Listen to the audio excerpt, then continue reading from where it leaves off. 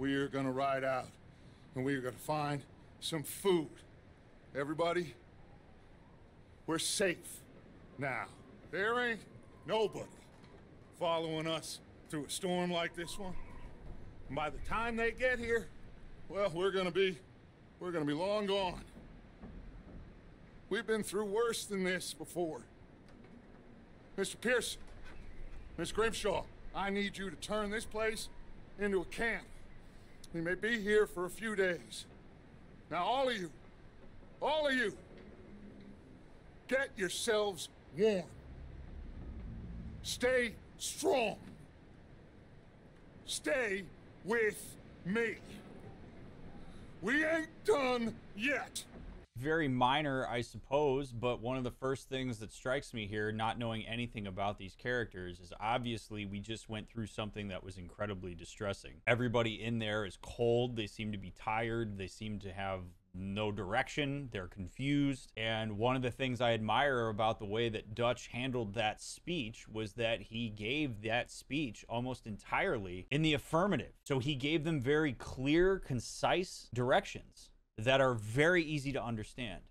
Get yourself warm, stay with me.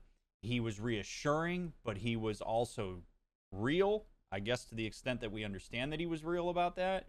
And I actually really admire that. That's a really good way to handle a giant group of people who are under duress, who might be confused about what's going on. From a leadership standpoint and kind of moving group dynamics, I really like that as a starter. A good first impression.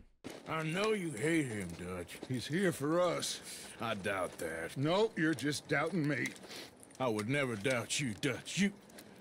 You always said revenge is a luxury we can't afford. This is the right call, Arthur. And this is about more than revenge for business long ago. That line from Dutch, you don't doubt that, you doubt me. What a line. Because it's true. If this information gets delivered by somebody else, perhaps somebody who Arthur either doesn't have history with, or somebody who, to that point, Arthur has learned he can trust with the types of convictions he has, then maybe he's more willing to go along. What this tells me is two things. One, Arthur probably does have some level of reserve for whatever Dutch has to say, in part because Dutch probably has a history of over-promising and under-delivering, or saying that something is the case and then it doesn't end up being that. And then Dutch has had that happen enough times in his life with Arthur around that he has the insight to know that Arthur is doubting him, not necessarily what it is that he's presenting. And I think that's really cool from a dynamic perspective, like a relationship dynamic, that Dutch has enough insight into the history he has with Arthur to be able to call that out. Like, super cool. I don't know. That was a really neat line. I liked that a lot. You're Arthur, right? Oh! No concern of yours. I'm hungry. I don't give a damn. Look, you seem like a decent fella behind it all. Then you ain't a good judge of character. Yeah, well, we'll leave it there then. Now, I find this interesting that he says, you know, behind all that, I sense that there's maybe a decent man. And Arthur's like, nah, you're wrong. Here's kind of how projection works and self-schemas work. So if Arthur really does believe that he is a bad person and has created that internal schema for himself, he is going to act in accordance with that. And anytime that somebody suggests otherwise, that is actually going to create some level of internal aversive arousal for him. And he is likely going to double down on the fact that he is a bad person. He's going to project that into the world. He's going to assume that other folks see him as a bad man. And anybody who doesn't, anybody who, like Kieran here, indicate that they think that he's good, if they appeal to his humanity, he's going to argue with them because it misaligns with his own internal story. And this is important for all of us to understand, because if you go out into the world projecting that you're a bad person, that you're incompetent, that you're a burden, you're going to interact with people as if that is the case, even when they flex their own autonomy and tell you what their perception of you is. And so then you put people into a position where they have to defend their positive opinion of you. And if you do enough of that, you become burdensome by not internalizing, or at the very least allowing other folks to have their own opinion of you. And so Arthur keeps acting on this idea that he's a bad man, and he doesn't have to be. It's a choice that he continues to perpetuate that narrative for himself, and he needs to be careful, because if he's in a position where he could maybe do the right thing versus do the wrong thing, He might choose the wrong thing because he thinks that aligns with who he is instead of actually taking a more 30,000 foot level of it. Here you go. You're a gentleman, sir. A gentleman. No, not really. I was just trying to impress the women. Well, anyway, thank you. I want to know where Arthur learned to be so steadfast in his self-loathing. This guy thanks him, and Arthur can't even bring himself to say to the guy, "You're welcome. I'm happy to help." He says, nah, it's not about you. I was just trying to impress the women. I'm a piece of shit. That narrative at some point in Arthur's life must have served a very specific function. That, or it was drilled into him in his formative years. People don't come out into the world automatically thinking they're bad people. People come out into the world and they're told that. And so what it makes me wonder is that at some point, if Arthur was doing good deeds, so to speak, and was maybe punished for it and learned that doing good is not actually useful. Doing good gets you screwed. Being bad allows you to preserve your autonomy. He may very well have built a narrative that I'm a piece of shit, and he just sticks to that. And I think, again, he has to. We have to take the group dynamic into account. The people he rolls with have this idea that they're outlaw, shitty people. And if Arthur starts to question that, he probably has to question the group, which is to also question his survival. And people get into this bind all the time, where if the groups that you align with, if you start to dissent from them, even if it means finding your own self-worth, you're going to experience tension and dissonance in that. That's how cults can hold people in, especially if they do bad stuff. I'm not calling our group a cult per se, but it's striking to me how often Arthur adheres to his inner schema of himself and his inner dialogue that he is a bad person. I mean, he is just throwing that out in the world completely. Even when this guy, he just helped this guy out. He says, "Hey, nice, thank you." And Arthur comes up with a completely other story to maintain the sense that he sucks. Come on, Arthur. Enough showing off. Huh. Let's go. There you go. We just did a good deed, and Uncle says, "Quit your showing off." That is a perfect example.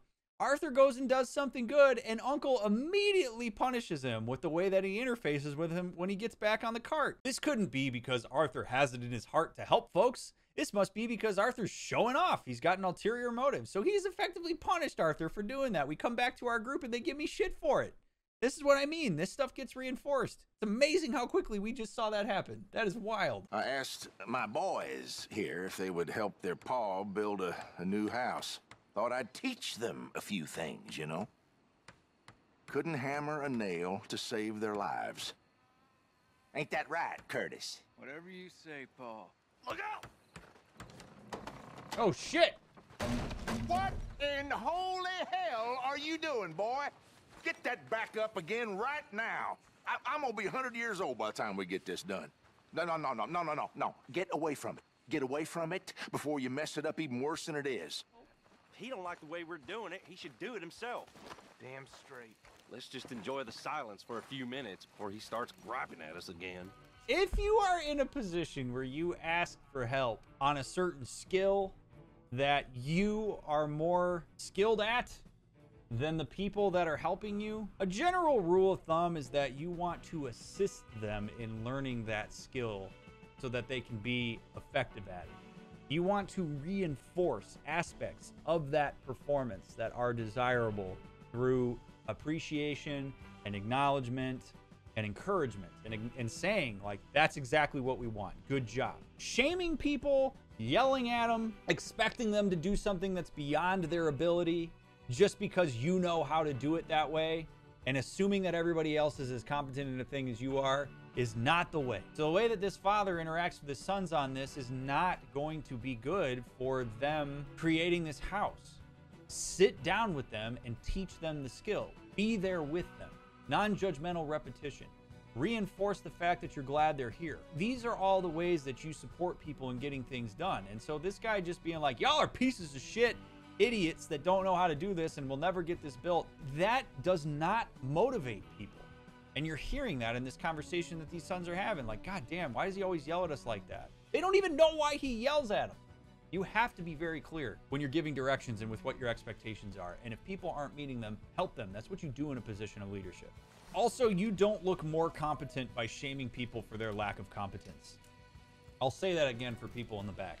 You do not look more competent by shaming people who are not competent. It just makes you look like an asshole. Let's say you yourself or someone else with mental health education suddenly appeared in this time period and all the therapeutic methods, etc. Do you think people would accept the help or reject it? I think people would be skeptical of the fact that I am educated and that I'm coming to talk to them about that stuff. I think people would say to me, I don't need that shit. Again, because I would have to know the way that the idea or concept of therapy or help has been represented to them, and I'm guessing not well. They probably think I'm some sort of snake oil salesman, to be completely honest. Like, I don't think you can take modern day stuff and throw it back in the past and assume that people in the past are going to understand that stuff as well as we do. Therapy as a concept and where it is today is something that has evolved over time. It's not something that just spontaneously arrived. So if I go there and I spontaneously arrive as a therapist, that's going to be incredibly jarring, and they don't have the historical context through which therapy is now understood to be able to see that I could actually be beneficial to them. But again, therapy is also in a lot of ways a luxury. They're just not going to draw to it the way that we would expect people to now. A psychologist now is threatening. I mean, we're seeing people who are educated in general are threatening. I start going around saying, hey, I can help, but I got to work with your mind. It's going to open people up to stuff that, like, this world doesn't really support and have enough safety for them to be able to do. Anything that I crack open as a therapist is going to be an antithesis to survival. And they can't afford that in this time period. We can afford that now. If we talk about a person's trauma now and they become really disorganized by it and distressed by it, in general, they're going to be able to go home and they'll have, you know, they're probably in a generally safe environment with water and shelter and food and whatnot. Here, that ain't necessarily the case. So I am way less helpful during this time period than I would be now.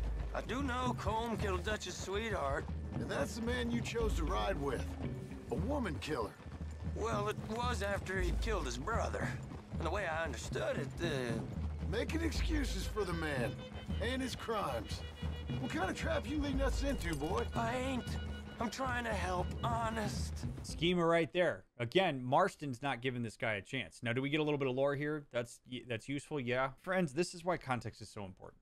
This is why being curious and asking people about their decision trees gets you way farther than making assumptions about them and then operating off of those assumptions. Marston just keeps filing everything this guy says into a way that he can't get out of. Oh, so you went and followed a woman killer, as if Dutch has never killed a woman in his life, as if our group hasn't killed women in its life. Somehow that's bad because he's in the outside group, but it's fine if we do it. Because when we do it, we understand the reason why we did it. Instead, we think that whatever reason they had to do that must have been a bad reason, and thus we judge the shit out of it, and we don't give him the benefit of curiosity. I do think that Marston's defensiveness here is in protection of Dutch.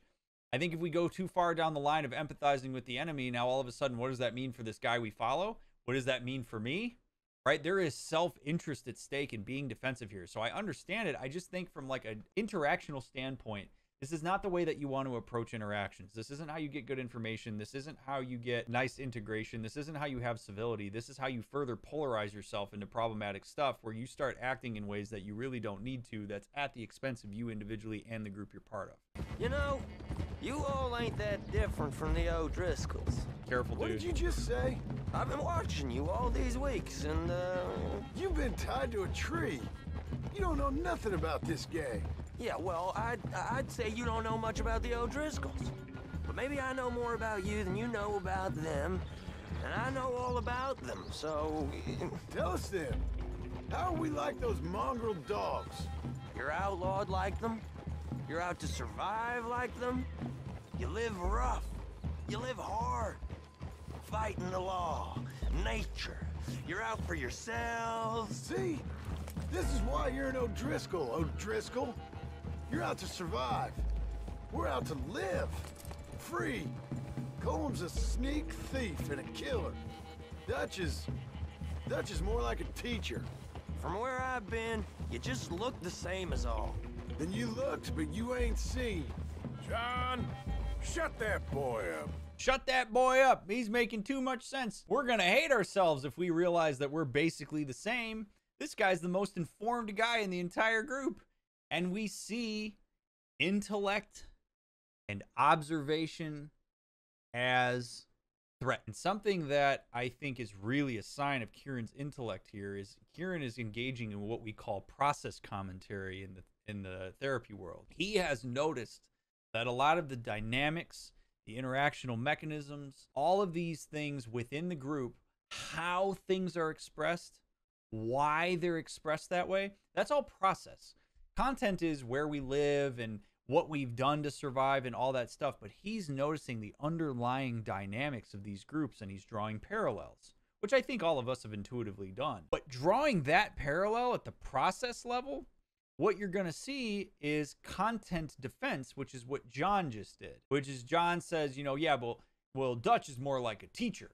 He's trying to justify a same process and keep it differentiated through content, but that actually isn't as effective as the process commentary that Kieran's engaging in.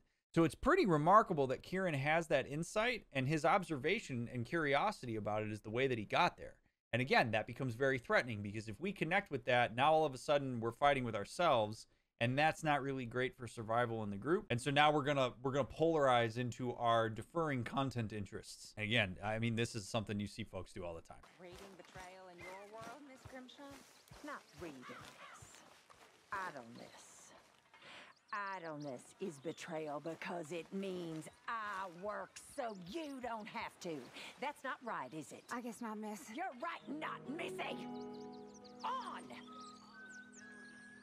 That exchange brings up a very important point, though, which is the interplay between over and under functioners. And we look at this through a behavioral reinforcement standpoint. When you have a person who underfunctions in a group relative to what their expectations are, it invites other people who have a propensity for overfunctioning to fill that space, particularly if the task that the person is underfunctioning on is really important. And what happens is, if you're not careful, they start to reinforce each other. So the more I underfunction, the more others overfunction in my stead, which then gets all the tasks completed that I need to have done. Thus, I can continue to underfunction because I'm learning that other folks will fill in for me. So if you're a person that overfunctions on behalf of underfunctioners, but doesn't say anything, and instead sits and resents people for it, you're not actually doing yourself any favor, and you're actually reinforcing that person's underfunctioning in the same way that an underfunctioner is reinforcing overfunctioning by remaining underfunctional. So it's on the overfunctioner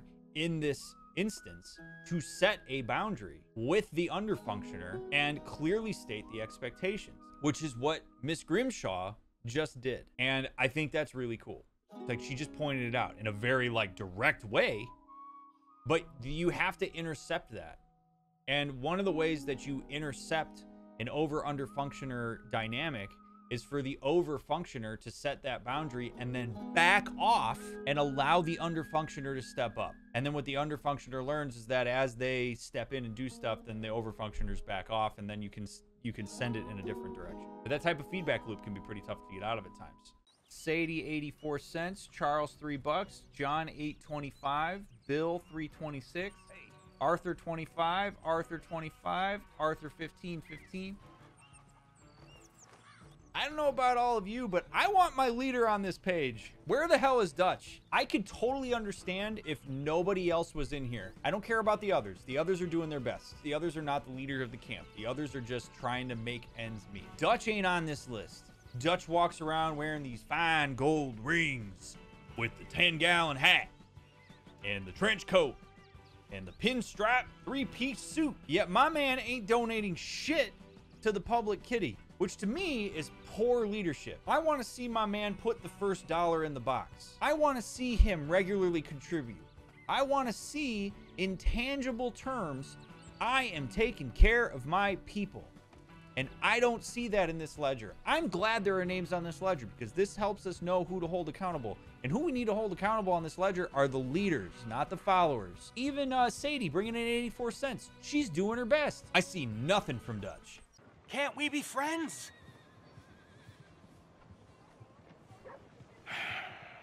Sure. I'm so happy. I ain't had a friend in a long time. Long time. My last friend died. Weren't my fault. They said it was, but they was wrong. It's fun being with you, mister. Can I hold you a second, mister? Can I? We just met, brother. If you need a hug, I'll oblige. Okay, just quickly. That felt good. It's nice to be held sometimes. Oh, we used to hold each other in the war. You got sad eyes, mister. Like you've seen sad things. Remember, with kindness. I don't know, man. That like actually like kind of hits me. Like that dude's seen some real adversity, and I'm guessing that the way he was affected by the war is absolutely probably affecting him now. I'm not going to call it PTSD, obviously, because I haven't assessed it, but like, there's no doubt that that guy's seen some trauma. I mean, look, he's got his arm is off. And if that guy's experiencing some significant adversity and doesn't have the coping skills post-war to be able to find employment or to engage in meaningful relationships, then I give this guy all the credit in the world for asking directly for what he needed there. We undervalue, or underestimate, I should say, the power of human interaction. And that's what that guy needed there, and we provided it to him. And we didn't do it for our own self-edification. We did it to help that guy out. That guy might have a great day or two now. Hell, maybe even a week, knowing that I took the time to acknowledge him. Like, that's a really tender moment there. That was really cool. And it goes against everything Arthur always says about himself, that he's some bad dude. I really like that. I don't underestimate the power of human connection. You know, if your initial aversion to that guy was like, oh God, here's another asshole that's going to ask me for money, you ought to, like, check your values there. That guy just needed somebody to talk to. And even if I didn't give him money, right? Like, if he had asked for money, maybe I would have done that. Maybe I wouldn't have. But I still gave that guy a bit of connection and humanity. Oh my God! Come on! Oh shit!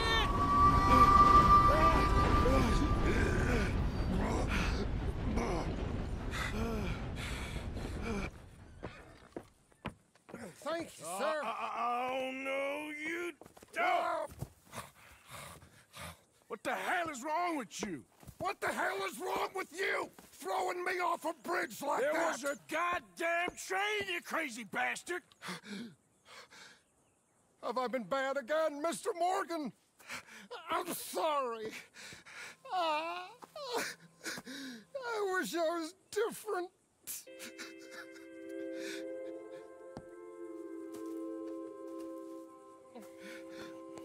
Let's get you home. I wish I was different. Is such a convenient way of trying to justify the actions that you take. When you view your behaviors as inevitable, as out of your control, as linked to your personality, no good. That is a convenient excuse to enable yourself to continue doing what you're doing. Your behaviors are a choice. He chose to get drunk. He chose to run out onto the railroad tracks. He chose to do all this stuff. When he says, I wish I was different, he's using that as an excuse for these behaviors instead of looking at his own accountability. And all of us could do well to learn from that. When people box themselves in and say, like, I had to do it, this is how I am, what they're doing is they're avoiding the accountability they have for the actions they take. The reason we look at behavior as a choice is because it empowers people to make better choices. If this guy wants to be different, he needs to choose different behavior. And that's something that's absolutely within his power to do. It's not an inevitability that he acts this way. It's a choice. So how are things with you and John? Fine. Ain't it about time you let it go now? It was a year, Hosea. He ditched us for a goddamn year. I've spoken to him many times. He knows he did wrong. That's triangulation right there, chat. What Hosea is doing right there is self-triangulating. He is pushing himself into our business. What goes on between me and John is between me and John. If you are affected by it in a certain way and it affects my relationship to you, Hosea, then let's talk about that. But I don't need you butting into how I handle my business with John Marston. This is a great example of what not to do, friends. Hosea has no right to do this. He can certainly do it, but it doesn't look well on him. Self-triangulation is no bueno. Let me deal with what's going on with John. It's okay to ask how I'm doing with it, but don't tell me what to do. Tell me how it affects you. If it makes it awkward for you to engage with me because of what's going on, then let's figure that out. Let's problem solve that. But don't be telling me what to do with John. Avoid this. Don't get yourself stuck in other people's business like this, chat. Let's see if Dutch gives us any crap about disappearing like that. I don't need another "we gotta be out there making money" speech. We were just out scoping a lead. He doesn't need to know it was a big furry one. That is super interesting. I'm telling you, man, the amount of stuff that comes out in just tiny little linguistic things. That reframe there says so much about Dutch in the group. Because we're talking about Arthur and Hosea here, guys that have been with this gang for a long time. And when presented with the frame of this is something that we're doing for our own self-edification, they immediately think, oh, Dutch ain't gonna go for that. And then as soon as Hosea says, no, we'll reframe it. We'll say that we were chasing a lead. That's in the spirit of the group, the betterment of whatever it is. That's what Dutch will be okay with.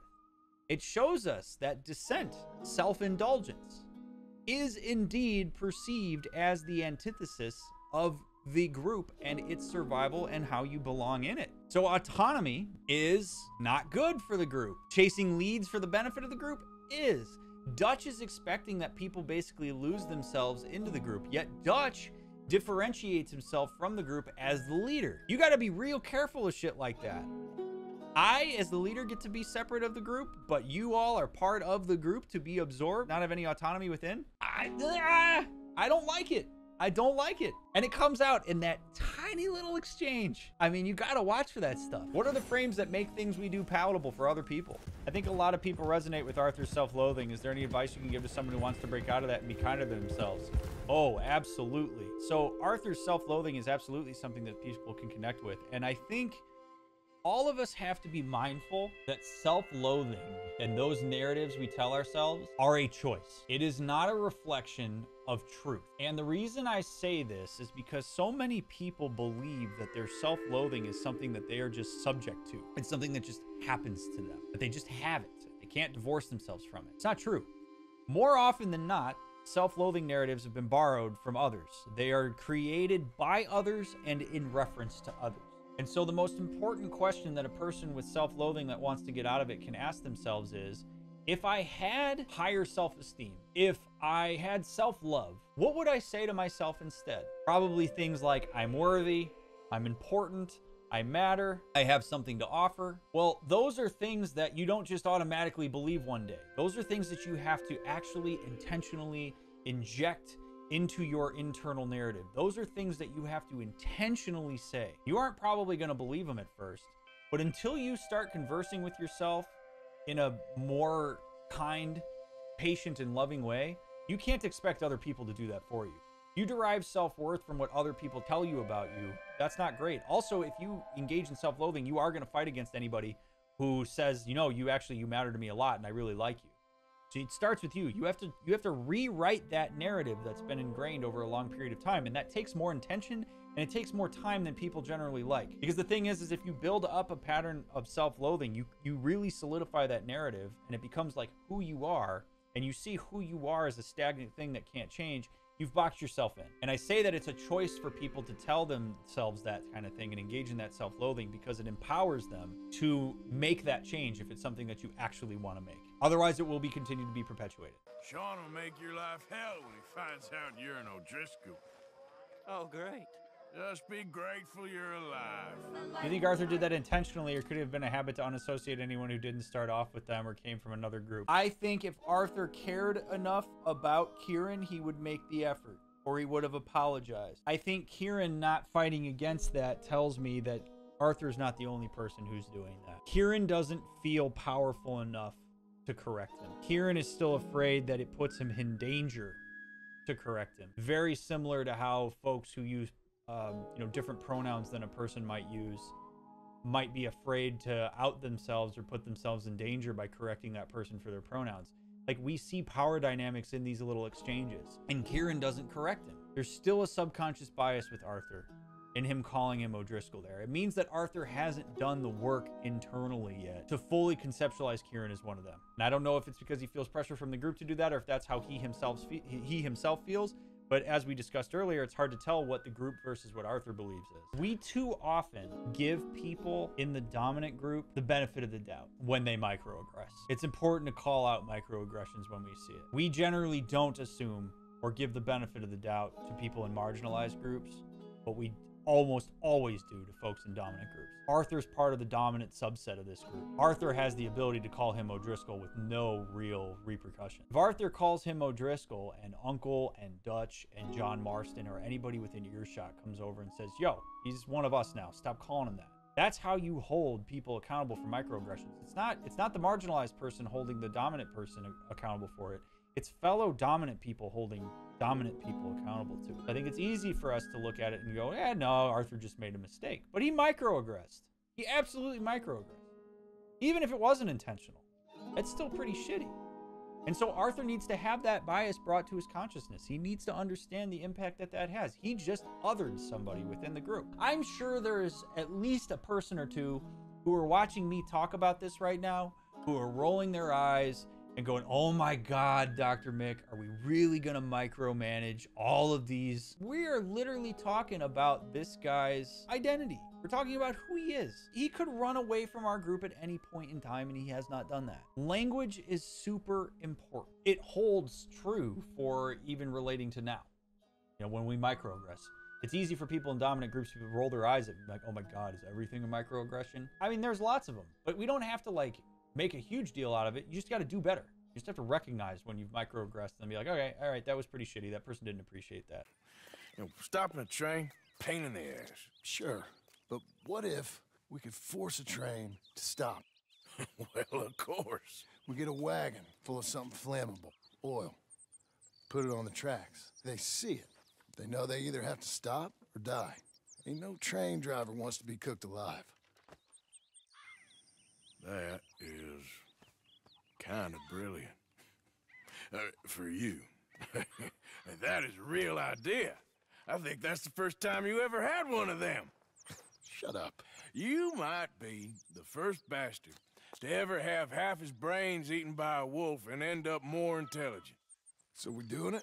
Yeah, we're gonna need ammunition, guns, look real frightening, and... To bring our conversation back to conditioning, the way you respond to folks when they engage with you is so important. So John Marston has a really good idea about how to stop this train that Arthur appreciates as a good idea. Now, we could argue that that's a desirable behavior. We are trying to get money. We are trying to find our way to freedom. As it relates to this gang, John Marston coming up with that idea is fabulous. The way that Arthur responds to him is terrible. That is how you interactionally punish a desirable behavior. If you get threatened by smart ideas, which I don't know that Arthur's threatened by this, but like if you get threatened by smart ideas and you punish people for having them, all you're doing is either extinguishing their desire to speak up and give you good ideas, or those people are going to push you away. Like John Marston is probably really proud of the fact that he came up with this, and instead Arthur gives him shit for it. And yeah, we could say, well, they're just, you know, they're bros, they blah, blah, blah. But you know, no. Like, if Arthur thinks that's a legitimately good idea, what does he stand to lose by saying to John, dude, that's a really good idea. Nice job. Nothing. You got to be really careful how you interface with people when they do something or say something that is desirable, that you want to perpetuate. Rewarding desirable behavior is important. You can punish desirable behavior, and you will extinguish it if you're not careful. Would you do something with Jack? He seems kind of down. All this upheaval can't have been easy on the poor kid. Why? Because I'm your preferred nursemaid? Because you do what you say. Please?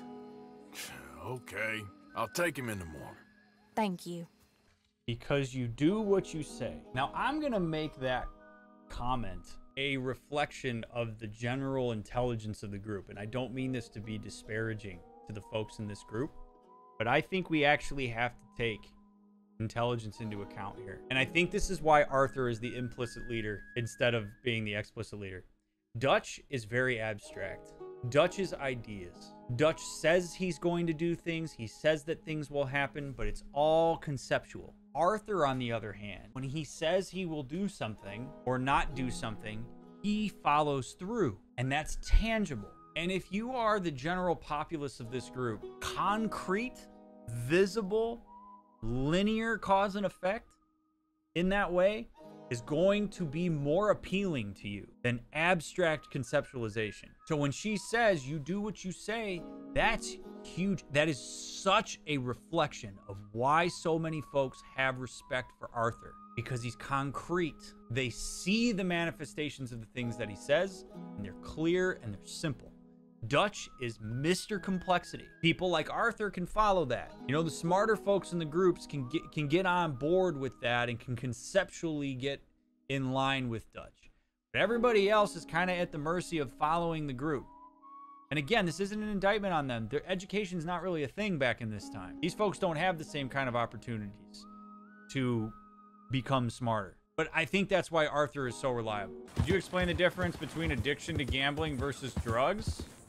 Oh, man. Yeah. So gambling addiction is one of the most difficult addictions to break a person of, if not the most difficult. The reason that gambling works on the human brain in the way that it does is that you have what's called intermittent rewards. Intermittent rewards means that it's impossible for you to find a pattern in when you will win. Thus, every single time you go in, you could win. There is always the chance when you gamble that it could pay off for you. Even if the odds are massively stacked against you, even if the odds are 99.9% chance you are not going to win, there's always the 0.1% chance that you could win. And that wreaks havoc on the brain. Because our brain's not, like, our brain is equipped to look for patterns and to anticipate stuff. And so the intermittentness of the reward means that it's going to keep chasing because you never know. And then you get cost sunk on top of that. And anytime you could have the payout. Quite literally, the worst possible thing that can happen for somebody is if they gamble for the first time and they win. That is the worst case scenario. You walk up to a blackjack table and you throw 20 bucks down and you turn that into 300 bucks the first time you play blackjack. That's terrible because you have falsely sent a message to your brain that you could win at any time. And people chase that intermittent reward to devastation. People will bet the house literally because of the chance that they could recoup what they've lost at any given moment. It's really scary, wreaks havoc on people, and you actually need to have specialized treatment for gambling addiction because of how brutal it is from a psychological standpoint. Any idea of the hole I'm in? Oh, come on! Why's it always got to be such a goddamn performance with you?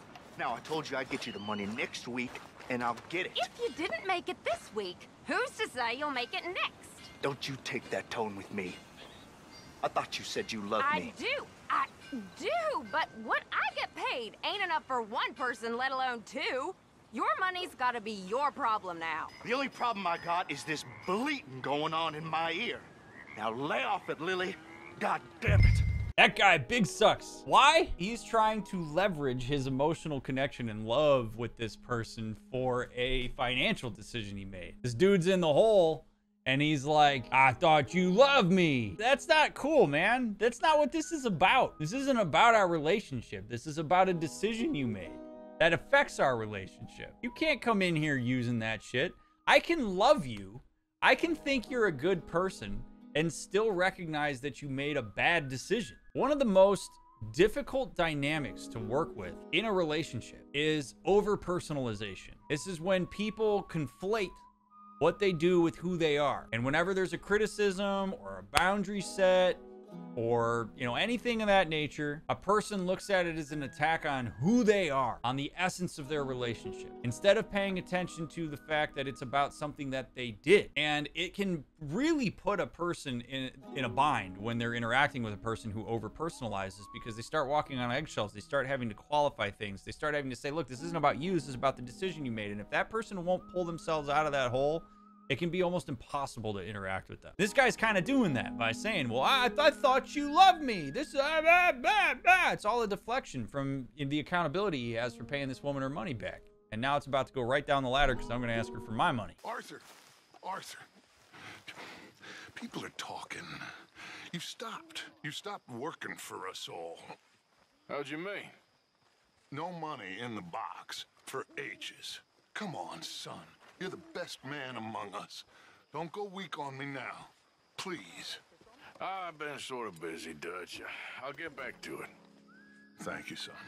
Are you fucking kidding me, Dutch? Kiss my cowboy ass. I have brought in so much money and done so much shit while you sit your ass in your fancy ass clothes in your fancy ass tent, not contributing jack shit to the box. And you're gonna come up to me and you're gonna say to me, hey, brother, been a while since you throw some money in the kitty. You have got to be kidding me. That has to be projection. I legitimately think that Dutch, by doing virtually nothing, seeing the camp stay in the same place for a long time, is probably feeling insecure about what he's contributing, and as a way of overcompensating for it, he's coming up to me and giving me shit for it so that it looks like he's competent and I'm incompetent. That's how people orient themselves to a concept that's called splitting. If you look at it as like competent and incompetent, being incompetent is bad, being competent is good. If I recognize incompetence on my own self, I'm gonna throw that out into others and interact with them as if they're incompetent so that I get to look competent, so that people don't sniff out what's going on for me. And so Dutch doing that could very well be a reflection of his self-awareness of his inability to contribute to what's going on, because there is overwhelming evidence that I am doing everything I can to support this camp. That's his problem, not mine. And because he's in the position of power, it's a lot harder for me to stand up to him. He's got a bunch of power mechanisms in place to be able to hold me down, make it look like I'm crazy, like I'm insubordinate, when in reality, I'm in a lot more in touch with reality than he is on this. Let's go see what's in this house. Okay, what the hell? Oh my God, is this like a Jonestown? Dude. I mean, I can say a little something about cults, because if that's what this is, cults are scary. And the thing about cults that's important to understand is that literally all of us are susceptible to the influence of a cult if the circumstances are right. Cults prey on people who feel lost and who are particularly vulnerable and easy to be isolated out or are already isolated out. And what they do is they provide people with a very clear structure and purpose and role. They give them meaning. They give them belonging. They basically use all the basic needs of what it is to be human, particularly emotionally, and they provide that to you in a very stable, consistent, reliable, patterned way. And that is incredibly enticing to a person who feels lost and like they're not sure who they are. And then what they do is they create an us versus them mentality, where if you're with us, you are, you are great in the eyes of God or whatever deity they might see. You belong to the group. You are who the leader deems worthy. Right? You get to have that purpose. And everybody who's outside of us doesn't understand us and is a threat and wants to hurt you and harm you. And they cut you off from your support system, who is very clearly going to tell you what you're doing is bad. That's how people get caught up in it. And then they get cost sunk. They believe what the manipulative powers that be do, because all that is just coercing people, often to make money, sometimes for for some broader sense of purpose, but there's usually some sort of resource driven aspect to it. And it'll get to the point where people will literally take potions to kill themselves, in a place like Jonestown. It's really scary stuff. but it preys on the need for connection and belonging. To Lenny from father. My dear Leonard, it is only 3 days since you and your mother stood on the platform so dutifully until my train was out of sight, and already I feel compelled to write. I know that I have sometimes been more tutor than father to you. Do not let my sermons on your future as a lawyer persuade you that I see you more as a pupil than son. When we meet again on Sunday next, I expect I will have stiffened once more, but this brief distance gives me liberty to tell you that you have redeemed more than you know, or can ever know, or should ever be expected to bear. I am, as ever, your loving father. I mean, I don't know Lenny's father, obviously, or the nature of their relationship, but yeah, 5 years ago, he kept it. This might be the most vulnerable or warm his father has ever been, for all we know. I mean, there are some folks that have a really hard time creating emotional intimacy when in proximity to people, and when they have actual physical distance, and find it in themselves to access a level of emotional vulnerability they may not otherwise compel themselves to access. And it makes me wonder if this letter is a representation of that for Lenny. This is my father being as close to emotionally available as I've ever had him, as self-reflective as I've ever seen him. I mean, this could be a huge letter to receive if for no other reason, if Lenny has been going through his life personalizing his father's interactions toward him. This shows that his father's reflective of that and is taking some accountability for it. Does that necessarily make it better with the way his father interacts with him? I don't know. It's hard to say. But this kind of thing can be really reparative, even though it's in writing, and even though it wasn't said to him directly. I mean, there's no doubt in my mind that him keeping this for 5 years, there's a reason for that. This may be what he wishes his father could be, but never got the experiential opportunity to see him this way. And then it makes me wonder, you know, Lenny seems to be a guy who, you know, he went nuts at the bar. You know, maybe he was under really strict rule as a kid, and this band of outlaws is his chance to act out against all of that. He gets to find freedom in bucking the system. He grew up feeling so impressed by the rules that were imposed upon him and the chores that he had and the coldness of his father that he decided he was going to resolve that for himself by joining a gang and running away and doing his own thing and finding belonging in a group that he could choose, finding roles that he wanted instead of roles that he had to have. But also, because the group has needs and he needs to have a role there, there's still a little bit of that structure that he's become accustomed to in terms of like the pattern of his environment. So it seems like a gang might be an ideal situation for Lenny because he gets to resolve some of the stuff that he had as a kid while also maintaining some of the patterns of interaction and group dynamic that he became accustomed to, even if he didn't like it. I mean, that's how childhood experiences can translate into adulthood. These girls, Mr. Morgan, they're driving me to despair. Why? No gratitude and no manners. This younger generation, it saddens me. The world is ruined. The amount of times older generations bitch about younger generations and don't realize that they're the ones that have reinforced environmentally and through nurture the younger generation that they so deeply despise is just numbs my brain, man. If you don't like the younger generation and how they showed up, you got to reflect on how you raised them. Reflect on the choices you made about creating the environment that they are growing up within. This is like almost universal. The lack of self-reflection in older generations when they look at younger generations and what they don't like about them drives me nuts. Drives me absolutely nuts. And I'm not trying to make a generalization. I know there are folks in older generations that understand all this stuff. But my God, the amount of times people in younger generations hear that shit. I can't just say, yep, that person's got PTSD. That's reckless. Even though it's a video game character. You can't do that. Mental illness is not something that you see one thing and you go, yeah, that person must have that. And too many of us, and by us, I mean just humans, too many of us do that. Oh, that person did something selfish. They must be a narcissist. Oh, that person likes things to be in an orderly fashion. They must have OCD. Oh, that person's anxious. They must have generalized anxiety disorder. Oh, that person has a hard time focusing. They must have ADHD.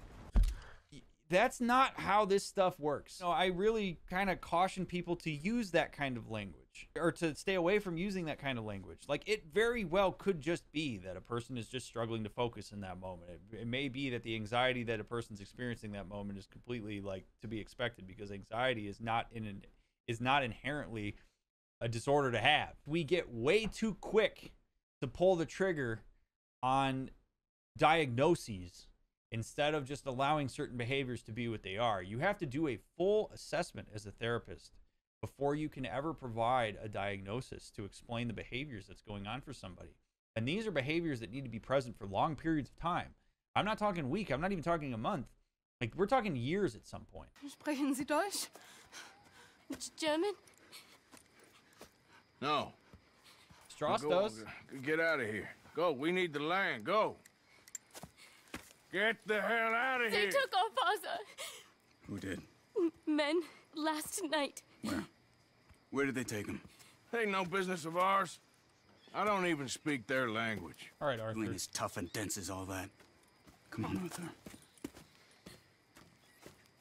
This is the influence that I hate to keep bringing this up, but like, this is the influence that Dutch has on him. Arthur starts making really weird decisions when he's under the gun with Dutch. Dutch is like, go check this place out. Go do this.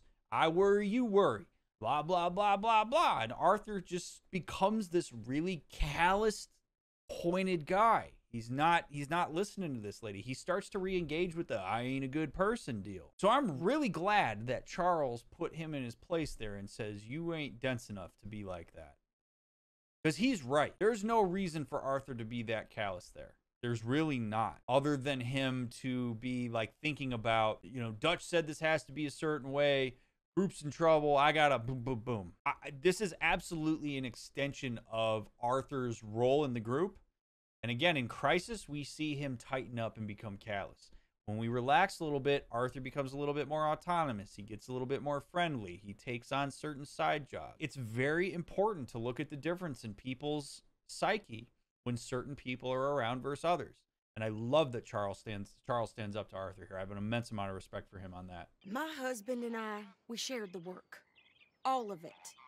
I was out in the fields. I can hunt, carry a knife, or use a gun. But I tell you, you keep me here, I'll skin this fat old coot and serve him for dinner. Watch your damn mouth, you crazy goddamn fishwife! Enough, both of you! Well, come with me then. You want to head out there, run with the men? So be it.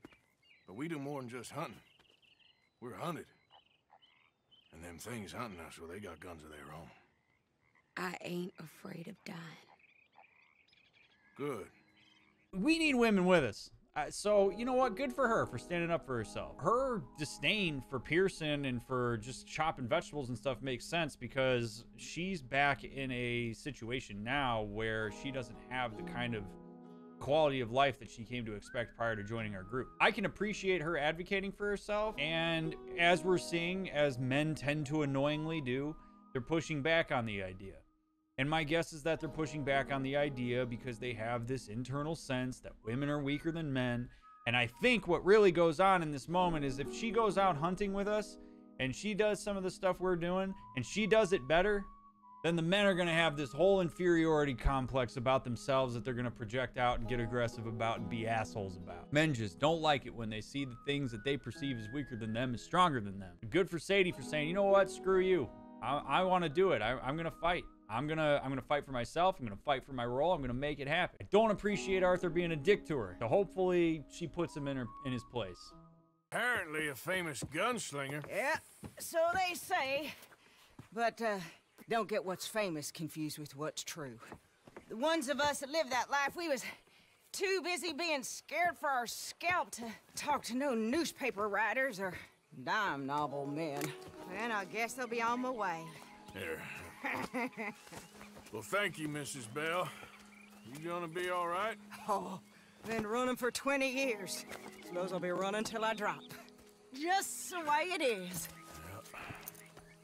Good luck. This interaction with her is such a great illustration of the way our oversimplified internal representation of things prevents us from seeing context and getting closer to seeing people for who and what they are. This woman has survived for years on her own with no problem to the point that she's famous for it. And Arthur still sees her as woman first. Hence why he does these things like try to pick up the bag for her, ask her if she's gonna be okay, You know, express some level of doubt. Ask how he can be of assistance.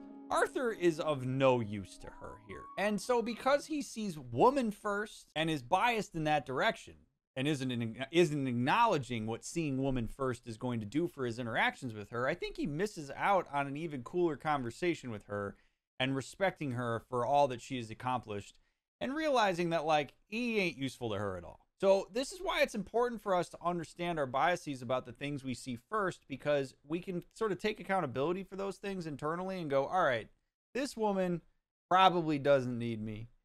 Let me just interact with her for what she is in the context that I have for her, which is that she's a badass woman that survived for this long without the help of anybody. And let me just get into that. That's really what I take from this. Like, she's really cool. I like her a lot. And Arthur's interaction with her is kind of like, ugh.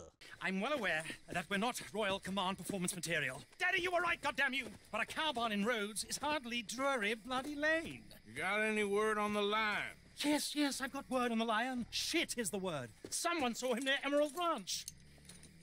As you know, we're lately very short on lions. So, I'd be very grateful. All kinds of grateful. There's only one kind of grateful I care about. Y'all catch that little comment about Daddy being right? As a hypothesis, I would venture a guess that Mr. Margaret's gregariousness and very obvious overcompensation for a sense of insecurity about his place in the world and about what he has to offer and about the quality of the work is in no small part due to the internalized object he has of his father, who is probably very disapproving of him. I think he's given us some indication to that even when we first met him. Well, this is what happens. People carry internalized objects of their caregivers and the people that were important to them, their formative relationships. And you will find that if they don't separate their own convictions from the convictions of those internalized objects, they will carry a sense of indebtedness to those folks and may make decisions in their life that are not in their best interest as a way to try to resolve that inner tension with that idealized figure that's in your mind.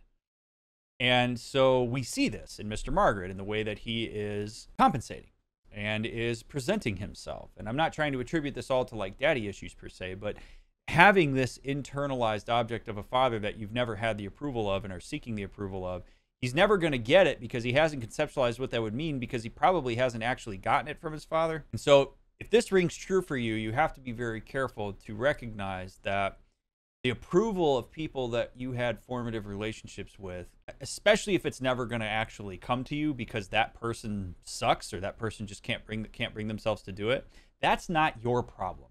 That's not for you to resolve for them.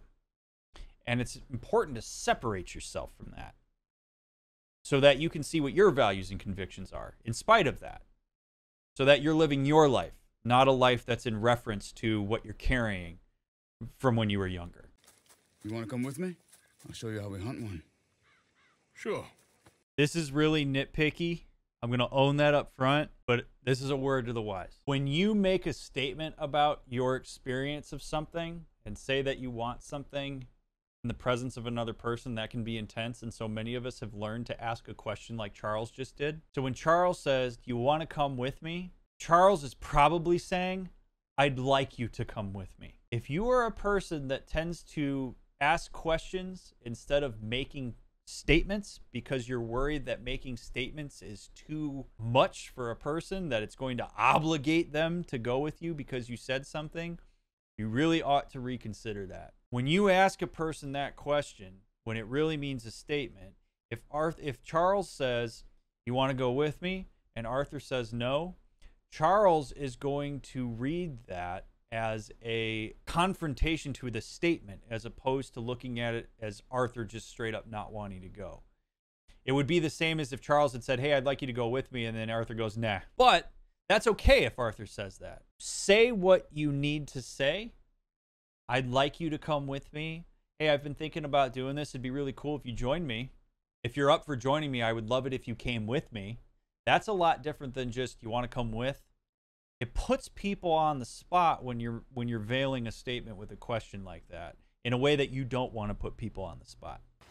Me and Mary Beth have been so worried about you. You girls, you have beautiful hearts. Really, you do. I don't know about that. but we care about you. You seem very sad. My life took a turn for the worse when I took up with morphine and opium. I was told it would alleviate my suffering, and in many ways, they were correct. It made all my previous suffering just seem ridiculous. Now I had real suffering, and I lost everything: my vocation, my faith, my family. And but for Dutch and you poor people, I would have lost my life long ago. I'm sorry about that. So am I. And yet I know in a few days I'll be back at it.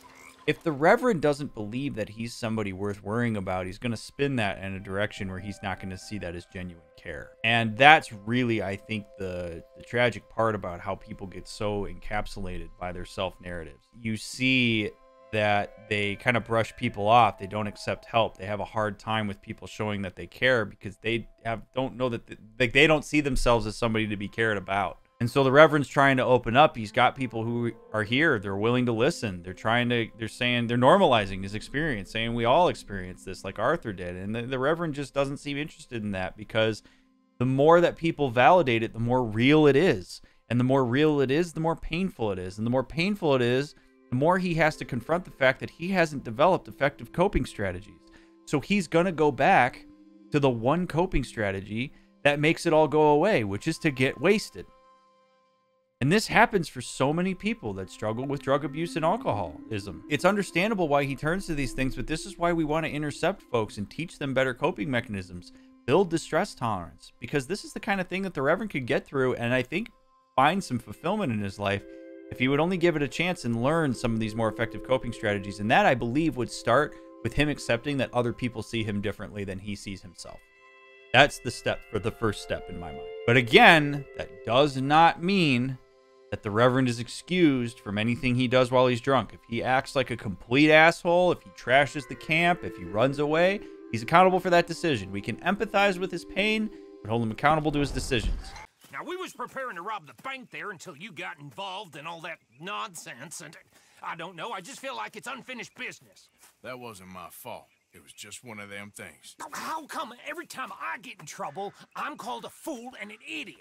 But when you get in trouble, oh, it's just one of them things. It's a good point, Arthur. A very good point. All right, well, what do y'all want me to do? That is the power of numbers and accountability. That is Arthur being called out for the relative privilege he has in the group based on his position. That is beautiful. I love that Bill called that out. I absolutely love. Arthur's not willing to take accountability for that, and Bill hits him for it. And Bill has the weight of the group behind it to say, yeah, Arthur, he's got a point. Arthur respects Lenny. It's huge. This is what Dutch is afraid of, by the way. This is why Dutch does the stuff that he does, because it prevents people from saying this to him. I love that they all joined in on that. Because when you have a person who's the implicit leader of the group, you have a person with power. It takes numbers to hold those folks accountable, and you do it through direct communication. And Bill's frustration is totally legitimate there. I love that. That just gave me extra respect for Bill, because it speaks to the benefit of the doubt that we tend to give people that we idealize, who represent traits that maybe we wish we had, or a position that we wish we had. We try to get in their favor. We'll let them pull it over on us. Oh, it was just an honest mistake, right? Language is super powerful here. It got called out through language, by the way. Bill's recognition of that was huge, and I love that as an example of how you call that out when you see it. Like I said, you mess up, it's just one of them things. I mess up, I'm the prize idiot. Well, Bill, I don't know what to tell you. Surprised you ain't already ripped me about that dynamite again. One mistake, and I'll never live it down. What do you need? A pat on the back? A medal? Just know, I got the lead on this one. Like if I'm a therapist and I'm working with Arthur and Bill about their relationship, and this dynamic that's going on. What I would say to Arthur is, I think what Bill is saying to you, Arthur, is that he would appreciate the benefit of the doubt. Bill is saying that he feels boxed into a single story about himself, that he is the group idiot that's not capable of getting anything done. And that even when he does get things done, you see that as an anomaly instead of as part of a patterned body of behavior and contribution to the group. I don't think this is about Bill wanting a pat on the back. I don't think this is about Bill wanting a medal. I don't think he needs anything tangible other than for you to give him the benefit of the doubt when he makes mistakes in the same way that people give you the benefit of the doubt. And some acknowledgement of the things that he does do, right? And then what I'm saying to Bill is, you know, Bill, I appreciate that you're saying this to Arthur. And at the same time, I think if Arthur's going to make this effort to give you the benefit of the doubt and to give you this acknowledgement, you need to see it. You can't keep falling back on, oh, y'all just keep holding this over my head every time you're not getting the acknowledgement that you need, because you're going to get some acknowledgement, but excessive acknowledgement isn't going to be good for you either. Arthur's going to make an effort here, but you also need to see it and acknowledge it when it comes through. This is going to take both of you. It's just you're on different levels of where you're going to be attending to this. People need acknowledgement for what they do, and benefit of the doubt is a core concept that I try to help a lot of couples get into. Not in a way that it enables, particularly if there's a pattern of issue, but generally if the relationship is healthy and not problematic, benefit of the doubt can go a long way to helping people solve problems. I shot a lot of folk like you. What you mean, folk like me? Oh, you know, cowards. Good morning, Arthur. What an asshole.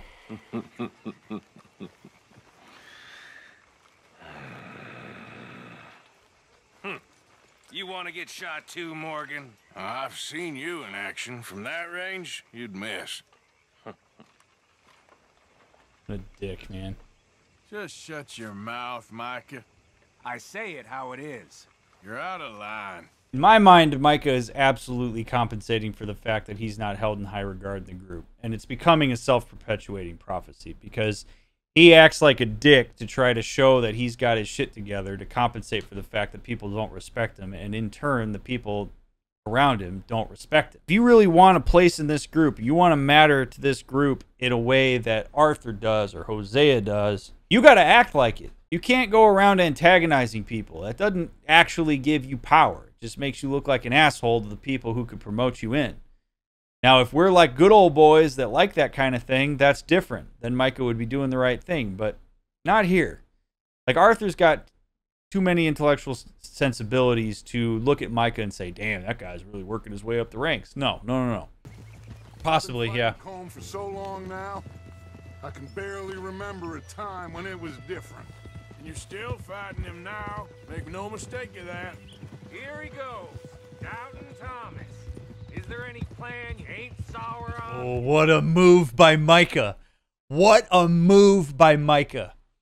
Micah is taking an action that, or a behavior that I'm expressing and spinning it to create hierarchical chaos to Dutch. Remember, loyalty is the thing that holds everybody into this group. And Micah calls me a doubter, which is the antithesis in some ways to loyalty. And he does it right in front of Dutch. That's a power move by Micah. That is Micah understanding the structure of this system and trying to subvert Arthur and win some favor on Dutch and gain a little tiny bit. That is so clever on his part to do that. Why language is so powerful. Because if I could have left this unpaused, then I think most of us would have just let that roll off. But that is one of the most impactful things that Micah could have said there in the presence of Dutch, calling Arthur that. Can we really afford to be fighting on all these fronts? And O'Driscoll. There is wisdom in that. I hope so, gentlemen, but like I said, I'm nervous. Look, you ain't even going to be the one in danger. We'll get on over there, find a nice perch for you to settle into. Then me and Dutch walk right in to the lion's den. With you to cover us. He's so good. Look at him. This is an O'Driscoll thing, and Micah is taking the lead. Not Dutch. Micah is the one who's talking about the plan. And you'll notice that Micah is also determining where the pawns in this are. And he's putting himself next to Dutch in that cave. That is smart. That is Micah trying to gain power and knowing exactly how to do it. Look at Arthur out in the back providing backup while me and Dutch are in the trenches navigating the O'Driscolls. We can't change what's done. We can only move on. But one day, we need to start learning from our mistakes. Come on, it ain't all bad. We've had a rocky run, but we'll be okay. We'll get through it. Dutch will fix it. Dutch will come up with a big plan. Right now, every plan gets us into worse trouble. We're getting further from where we're meant to be going. Now, you can't put all this on Dutch. You're worked up, and rightly so. Just don't get too far in your head with all this. You'll never get out.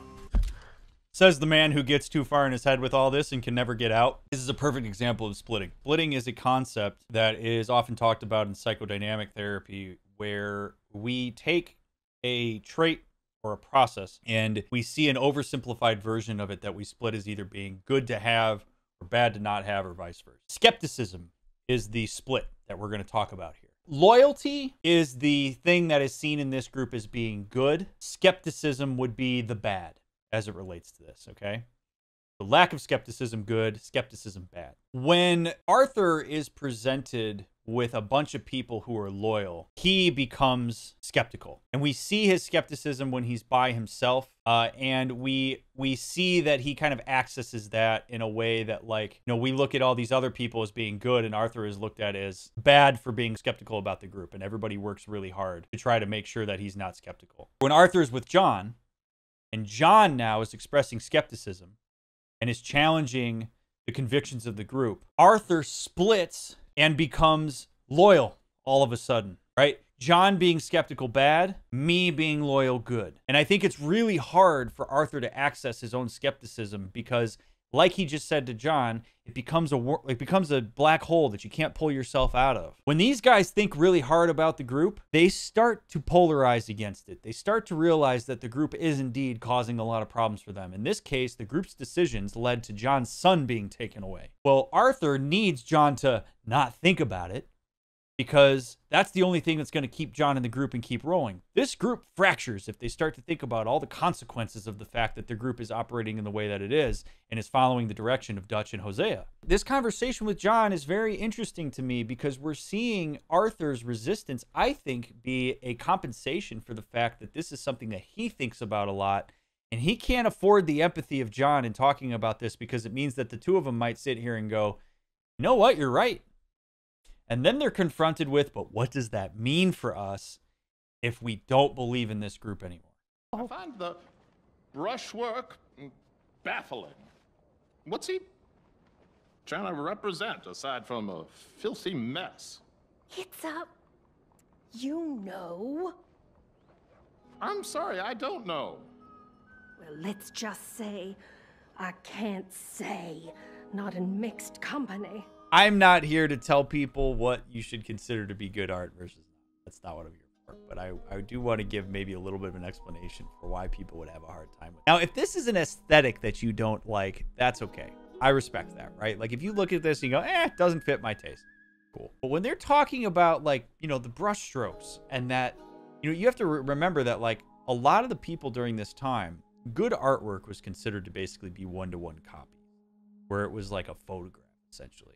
So when you get guys like Charles that come in here and they start to represent things more abstractly, it makes people think. So people who are accustomed to looking at a piece of art and knowing exactly what it is and what it's supposed to be, there's not a lot you have to think about there. It's not effortful for your brain to have to interpret a piece of art. Instead, you look at it and you go, oh yeah, it's a portrait of George Washington. Cool. He was the president. Great. I know what it is. I don't have to interpret it much. But then you get something like this, where it's like this faceless woman who is not represented in a one-to-one way that we have come to anticipate, like this is what a human looks like. All of a sudden, it creates a little bit of dissonance in a person's brain, because now I'm being asked to interpret this. I'm being asked to look at this and step into the mind of another person who's represented a woman laying on a bed differently than I would have conceptualized it. And I have to ask myself what it means. And a lot of people don't like when they can't figure out what something is. Because again, from an evolutionary perspective, that's risky. So these people looking at art and being like, I don't quite know how to make sense of this. I don't know what it means. It's requiring a level of abstract thought that they very likely aren't used to exercising, even if they're educated. And so it makes people uncomfortable because a lot of times too, people are conditioned to think that they're supposed to just know what it is, right? That you're supposed to be able to look at a picture or look at a device and know what it is. And when we look at something and we can't quite figure it out immediately, or if it seems like there's a point to it that we're missing, then it creates all sorts of projections that we have about our incompetence and our lack of intellect and all these sorts of things. Where people will look at art sometimes and feel dumb because they can't figure out what it is or why it was painted or drawn or whatever in a certain way. The reality is, it's not about you being dumb. It's about art being an interpretive, abstract thing that doesn't always have a simple, direct answer. People who like concrete things will tend to struggle with that a lot more than people who are open to the idea of abstraction interpretation. Don't worry. You know the letters, you know the sounds. You're nearly there. I got no use for stupid books. I don't have any use for stupid books. If you ain't, why you making us do it? No, you should say, I don't have any, not I got no. I think you may be confusing things a little now, Brother Dorkins. Probably. Go over it first in your head. Take your time.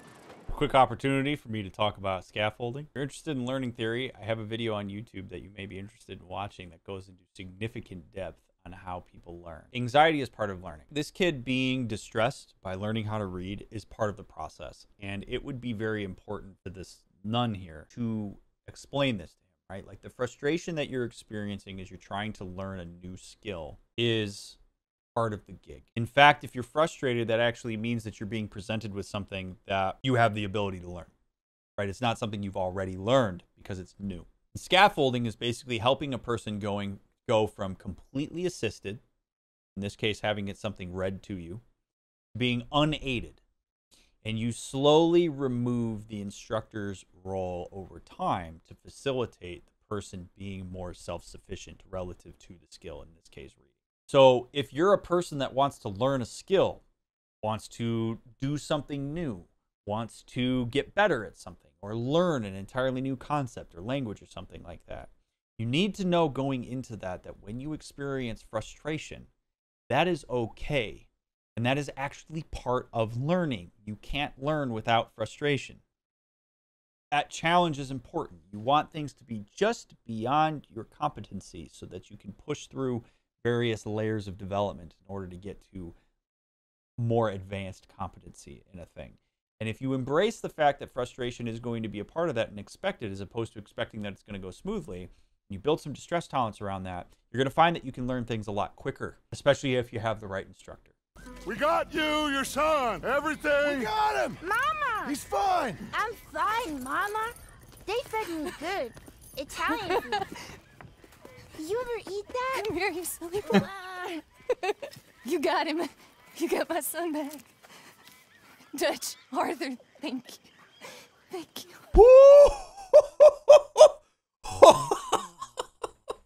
Looking in John's face, Abigail says, "You got my son back," and then says, "Thank you, Dutch, and thank you, Arthur." If that doesn't tell you where Abigail is, wow. This is tricky because different people have different values about whether a child should have parents both present in their life.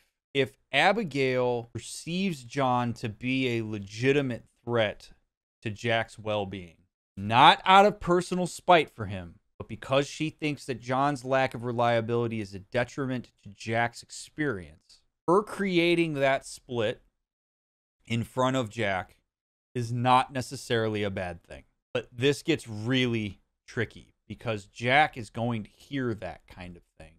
And he doesn't have the sophistication and understanding of language and abstract concepts of relationship dynamics to understand just how much context goes into Abigail saying my child. But he's going to hear that in some kind of way that separates Abigail from John. It could be adaptive for her to say this, but she has to be careful, because if she's saying that because out of spite for John, when in reality, John is showing up now in a way that is meaningful and good for Jack and allows for some extra stability in Jack's life, her creating that split is not necessarily healthy for Jack. I don't know which one is the right way to go, but that's a very powerful message to send.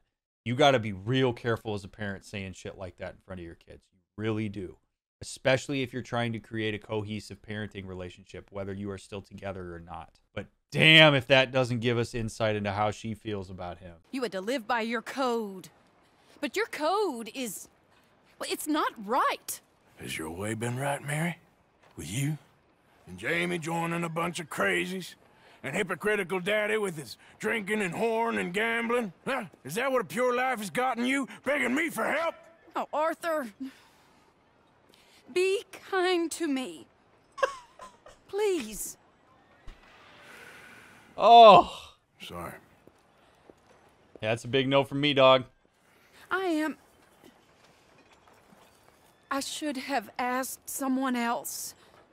But I'm the best guy you know at frightening decent people. It wasn't that I didn't love you. No. Nope. You know that. No. Oh, Arthur. We were so very young. Think how different life could have been. Yeah, I think about it a lot. It all seems so long ago and far away now. Will you help me try to save Daddy? No. What Molly is not empathic toward is Arthur's experience of all of this. And I think that's what is most unsettling. There's very little respect for Arthur's experience of the relationship, of the breakup, of talking to her now. When you make a decision to set a boundary with a person, for whatever the reason, you are never under obligation to reciprocate a relationship with somebody who's interested in you, ever. Whatever your reasoning is for not doing that is totally okay. Even if you do it when you like them back, which it seems like Mary did, or at least is how she's trying to explain it in hindsight. However, when you set that boundary with somebody, it is not fair to leverage the extra interest that that person has in the relationship to have a person do things for you that they would not otherwise do if they were not emotionally invested in you. That is unfair. That is disrespectful to a person, and that is over leveraging that person's investment in the relationship. Now, that person absolutely is within their right to set boundaries with you when that happens, but it's a very chaotic thing to do, to say, I'm not interested in you in that way, but please, I'm going to invite you in just a little bit farther than I might other people. I'm going to build you up just enough that you will do stuff for me. It takes two people to tango, but she has power here, given that Arthur's emotionally invested in her. And with that power comes responsibility for the relational dynamic that you're trying to facilitate. This is why I do not like what she's doing. Don't want you to work in that mine no more, okay? Would you rather go back to thieving? I'm providing for my family. Well, you can't provide for us if you ain't got no lungs. And what if it caves in again? Well, I told you 100 times already. It'll get better. Yeah, sure. And who's gonna change things around here? You? Jameson? He'll work you to death.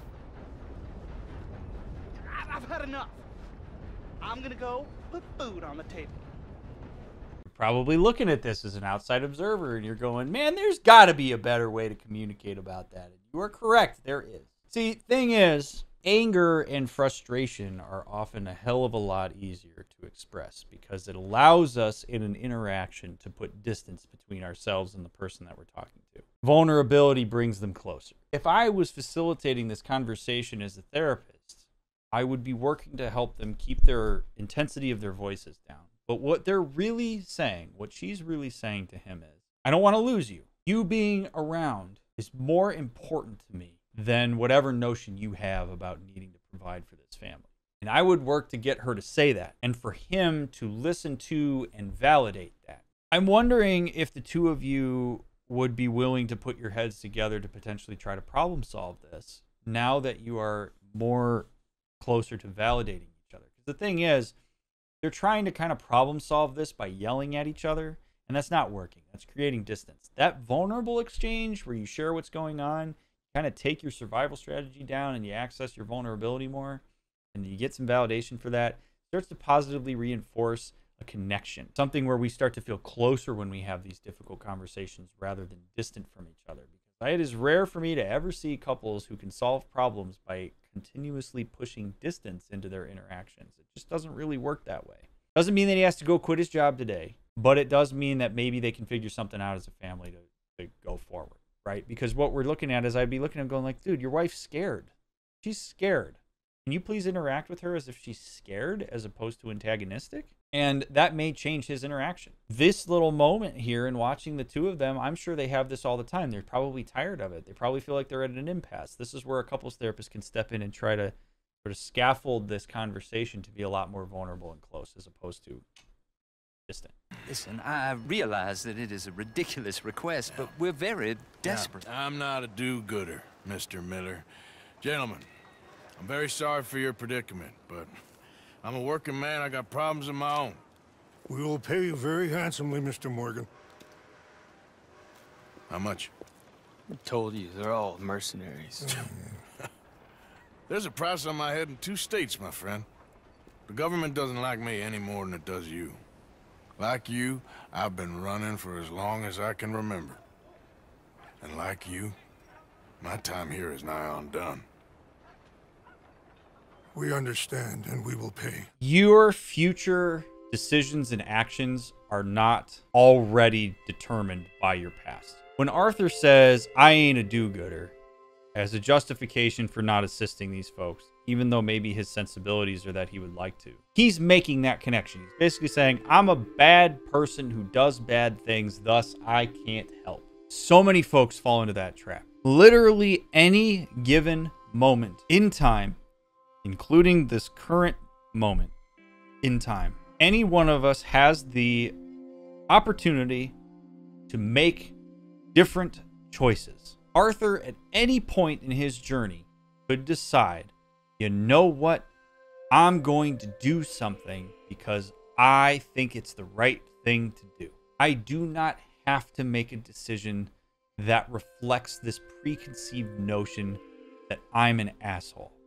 I, in fact, could do something different. Now, there are consequences to that, as we've talked about many times throughout this playthrough, right? That the more he gets in touch with his own values and a sense of good, perhaps that distances him from the group that he, loves so dearly and the people in it. But Arthur continuing to use this excuse that he's a bad person, thus he can't do these things, is ridiculous. He at any point could choose to do the right thing or choose to do something that's in his best interest, even if he doesn't want to do it. That's discipline. Sometimes it takes discipline to do the right thing. You all seem to have forgotten how money is made and what it takes to support 20 people, let alone what it takes to give 20 people a new life overseas. With all due respect, Dutch, is this Tahiti plan really gonna work out? You tell me, Arthur. Is it? I encourage anybody who is frustrated by this exchange that's happening right now, I encourage you to look more into what's called the backfire effect. The reason I bring up the backfire effect is because when people are really polarized into a position, in this case, like Dutch is polarized into this idea that they're going to go to Tahiti. When people are presented with counter information or doubt or dissonance, many of us think that if we instill that in a person, it's going to bring them closer to us. If we can get that person to just see the way that we see it, they will move closer to the middle. And in fact, the opposite happens. When people are deeply loyal and polarized into an ideology, they're presented with information, even if that information is 100% objectively and factually accurate, people will polarize into their position. Do that to save face. They do that because it is often perceived that if a person changes their mind or comes off of that position of loyalty that they are weak, that they are no longer necessarily ideologically aligned with the group, and that they may be cast out of that group, which evolutionarily is not a survivable circumstance. So you're seeing in some ways an interplay of the backfire effect that's going to happen here. Arthur is like, this ain't going to work. And Dutch is like, yes, it is. And both of them are going to vie to try to get the other one to come in their direction. And it's only going to push us farther apart. What makes political discussions very difficult right now, because people have been cornered. And because being cornered and engaging in your own position, one that you can anticipate and that you understand better, is a mitigation of cognitive dissonance, which is like the #1 thing our brain wants. That's the process of what's happening here. You take the words and the content out of it, this is absolutely a jockeying for power and ideology. I feel like I'm going in circles with all of you. Micah is the only one left with any loyalty. Oh, man. Fair. You are talking like John. I swear that woman is poisoning him against me. I've seen it before. Shit. What's the problem here? There ain't a problem. You think Micah would question going after Bronte? No.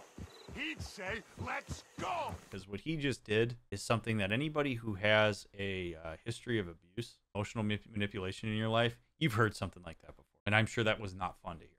This is how to manipulate the folks you abuse into thinking it's their fault 101.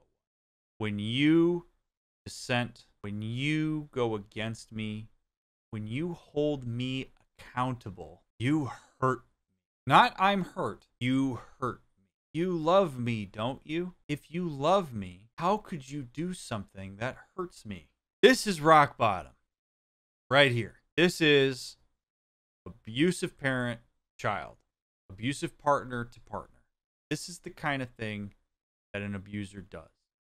Lost in their own spirals, feel like they're out of control, so they overcompensate and do everything they can to defer that, maintain control.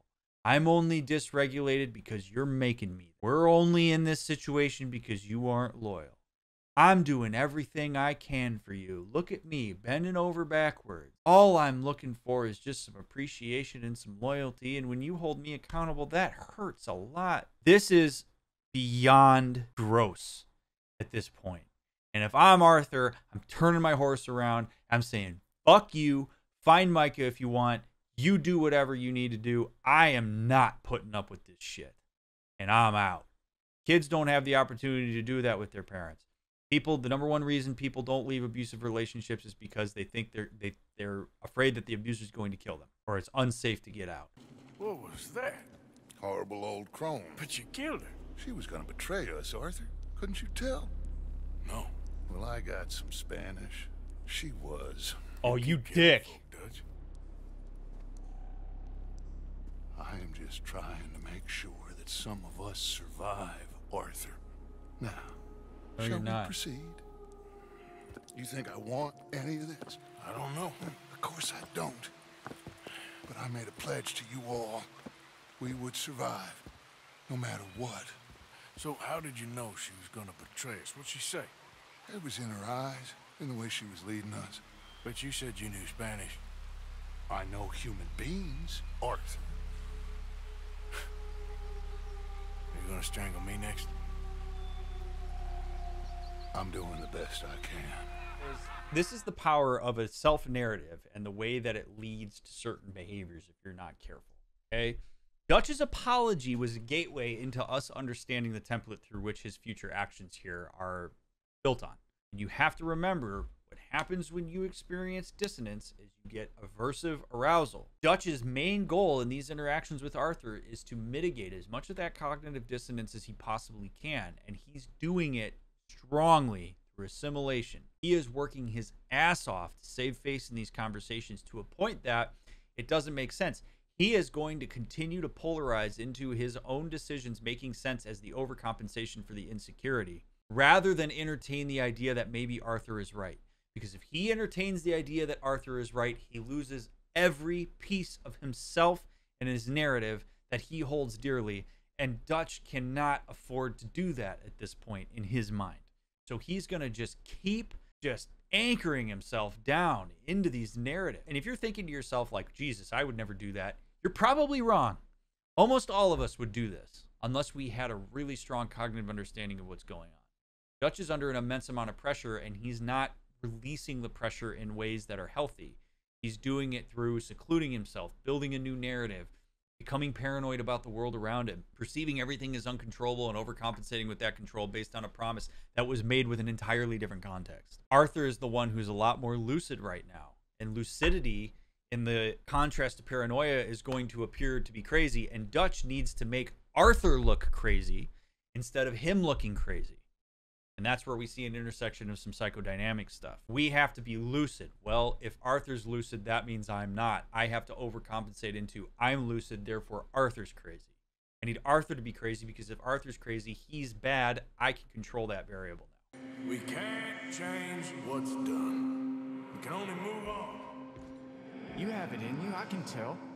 What happens here is people are left to make meaning of this.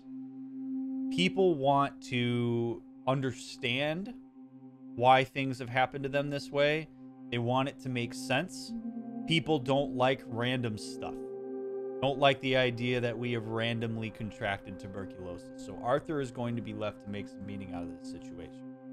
If I had to take a guess, my guess would be that Arthur is likely to view this as a natural punishment for all the bad that he's done. Perhaps I deserve this because I've hurt lots of folks. Sometimes that helps people. Like, you know what? I can make my peace with this because I made it this long. I hurt lots of folks. Here it is catching up with me. Maybe he blames somebody. This wouldn't have happened if it wasn't for Dutch. Deferring of blame is another way that people try to move through the grief process with something that's happening to them. We try to assign blame because we try to make meaning. We want to know the linear direction that things happened and why they happened. Quite frankly, sometimes learning why it happened doesn't actually matter.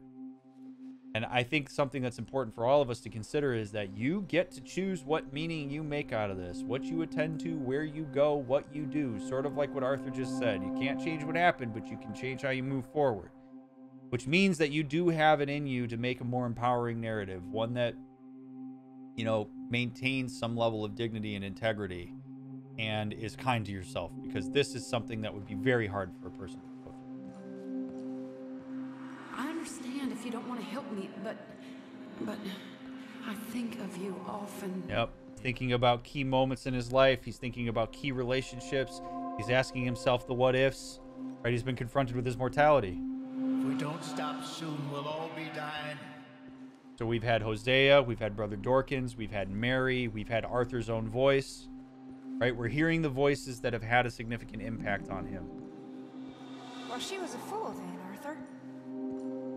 Come on, let's get that poor girl out of the cage. No! We ain't gonna hurt you. Please don't kill me.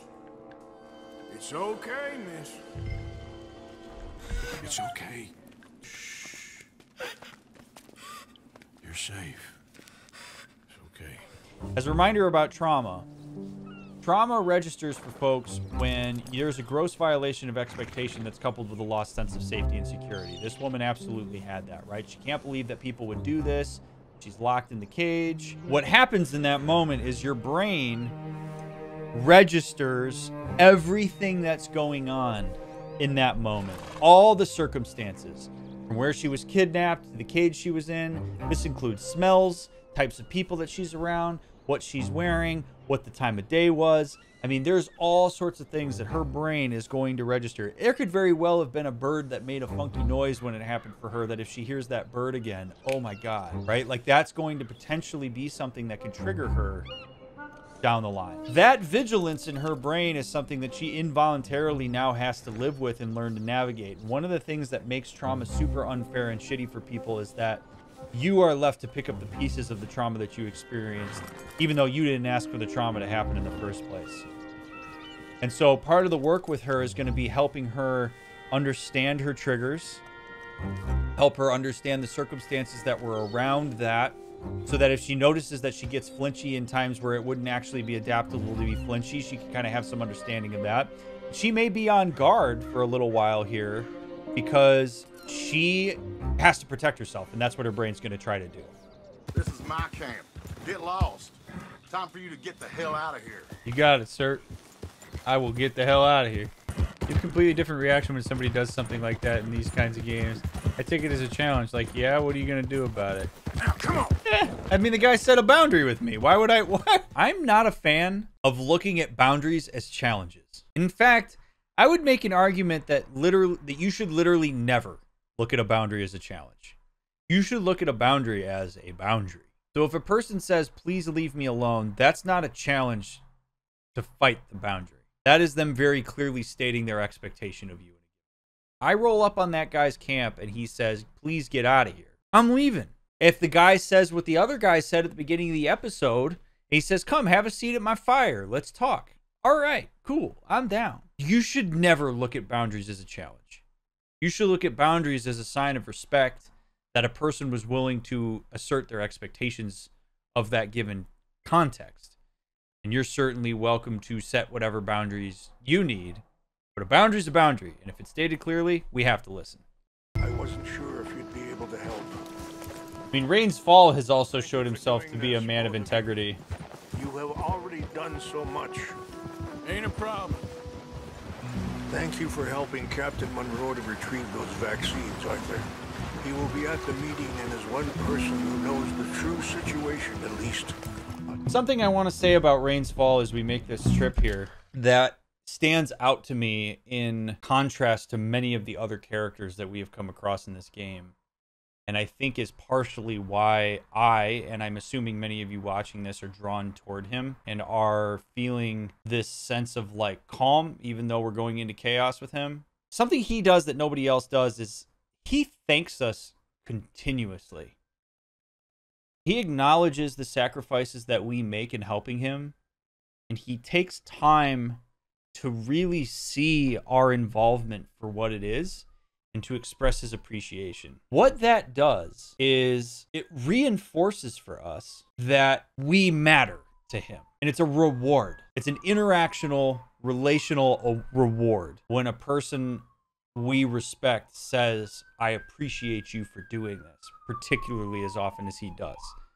It's in stark contrast to the many people who, when we talk with them, they just kind of take it for granted. They might say thank you after. But this guy is constantly reinforcing that. And what we can learn from that is when people do things that you appreciate, express that appreciation. Thank folks for the stuff that they do while they're doing it, not just after they do it. Make it a process reward, not just an end award. And you will often find that people are going to be a little bit more drawn toward you because they feel seen amongst that process and not as if they're being used. Appreciation goes a long way for folks. I guess I'm afraid. There is nothing to be afraid of, Mr. Morgan. Take a gamble that love exists and do a loving act. All aboard? I shall try. I know you will. The sister's right. He, at any point in time, can not only choose what he does, but also how he thinks about it. See, because one of the things that Arthur has been slave to throughout this entire series so far is confirmation bias. Arthur has already decided that he's a bad person, that bad things should happen. And as a result, he has biased himself inadvertently into looking at all the things that confirm that for him, and probably has even gone so far as to retcon his history to suit that narrative. I lost Mary because I'm a bad man. Daddy treated me this way because I'm bad. Like, I mean, there's all sorts of ways that he can retcon his history in that way. And what the nun is saying here is, you don't have to continue to perpetuate that narrative. And I think Arthur's known that for some time. We've seen that over the last couple episodes and how he has interacted with people and what he has chosen to do, like helping out the Downs, helping out the natives on his own volition, not accepting money and payment for that. Like, he's started to get there. And I do wonder if this lady saying this to him is enough after he was in a moment of vulnerability for him to say, you know what? I don't have to be slave to that narrative. If Arthur's a bad person, having TB is easier for him to conceptualize and understand. He can fit that into the narrative of, you know what, I deserve it. If Arthur brings himself around to seeing himself as a good man, as a person who's capable of engaging in deeds that are for the betterment of not just himself, but the people around him, you know, that he could be somebody who would have been a great father if he didn't lose his son, a person who has some form of moral compass that goes in the direction of trying to be the best man he can be. Tuberculosis all of a sudden sucks a lot more. All of a sudden, it doesn't feel fair. As Arthur continues to do good things, we are brought closer and closer to his tuberculosis. He coughs more. It's showing up in missions. And all of a sudden, we got this guy who's doing good, and this illness is taking him out of it, and it's hard for us to sit with because we're like, holy shit, man, you don't deserve this anymore. And he's going through that same scramble of narrative. So much of Arthur needing to kind of look at himself and reevaluate not just who he was, but like, who does he want to be going forward? How does he want to use the time that he has left? And him getting these subtle bits of reinforcement from the folks around him, I think is huge in him accomplishing that and hopefully making some really significant meaning out of the rest of his life. What's going on? Listen, I know we ain't always seen eye to eye, and you find me irritating and a threat, and I like to annoy you. But right now, I need better from you, Arthur. Okay, Dutch. You know, as much as I hate it, I admire it. I do. I really do admire it. I admire his ability to do this. He's just using it for bad. You could use this for good, but he's using it for bad. Empathizing with a person like Arthur in this case is a very strong way to subtly pull somebody over onto your side and get them to listen. He did a really nice job there. I know I annoy you. I know I dig at you. I know that you're frustrated with me. This is an exact conversation that we had with Dutch at like part 3. You remember that? We were hitching up the horses back where it was snowy, and Dutch kind of acknowledged, I know you think I'm a pain in your ass, yada, yada, yada, and it got Arthur to listen. It's exactly what Mike is doing here. It's a really great tactic to get Arthur to listen, even if Arthur doesn't want to. Because the thing is, from a relationship standpoint, we desire connectedness and being seen and heard and understood and validated. And even if, and that can happen from people that we don't like, can happen from an abuser, and it does in some ways draw us in. And people who know how to use that in a manipulative way are scary. Micah is doing that right here. Oh, the dig. All they found was arsenic and lead. I dug down into the cave system and spread. I was meant to get you all to go. Now you heard it. It's taken me. Oh, dear. Dear God, there's no arguing. It's clear as day. We're cursed. Cursed? What are you talking about? Powerful forces have taken on this town. It ain't spirits. Yes. It's a mining company. No, it is spirits. Spirits taken through a mining company. Brothers and sisters, we got some praying to do. Yes. Don't pray. Do something. You'll die, or worse. Just go. It's our curse. It's ours to deal with. Now, the medicine man lists some money. They just take it if you want it. That's another beautiful example of assimilation. It's so hard for people to do a 180 on something that they hold deeply. It's really hard. And it takes a lot of effort on a lot of fronts to get people away from it. This is why grabbing people at vulnerability or childhood is so important for people who are trying to manipulate the masses. Because it's really easy to give an initial story, an initial narrative, an initial idea. In this case, demons. Really easy. When there's uncertainty, people look for direction. When they find direction, they go with it because it gives them a story. And if you're really good at cultivating that for people, they will follow you till the end of time. It's so much harder to get people away from their initial narrative and impression than it is to get them into it in the first place. And that's terrifying. These folks, it's going to take a ton of work to get them away from that. I mean, you saw it. Even in the face of that, they say it's demons working through the mining company, right? Demons still exist. Brutal, man. That's why you got to be real careful with kids. It's why so many groups try to target children. Because if you can get children, you can get them real young. Very hard to get them away from it. Takes a lot of education, diverse representation, the whole 9 yards. This is all going to plan. We rob Uncle Sam and we leave. The poetry of it all. What do you think? It sounds wonderful. Hell, yeah. I ain't got much to lose, but... You know, the women and the children. And John and his family. I'm afraid I have to insist. I mean, we gotta let them go, because if the Pinkertons come through again, they will kill everyone. Insist? Yeah. Insist. Of course, pal. Whatever you think is best, I will see to it. Huh? Well, Now, we gonna rob a train? Sure. We will survive. We will flourish. We have work to do, my friends. Let's go. Come on. We are gonna borrow a little money from old Uncle Sam and be out of his hair once and for all. He insists upon it. Insists. Oh, take a look at that face. Okay, take a look at that face. You want to know what just happened? You want to know what just happened in Dutch's head? Arthur is the new Colm O'Driscoll. Dutch needs somebody to hate. Needs an individual to download all of his self-doubt into. Tolerable for him to hold it in himself. Tolerable for him to take a realistic view of himself. So he takes it and he throws it into Arthur and he polarizes against him.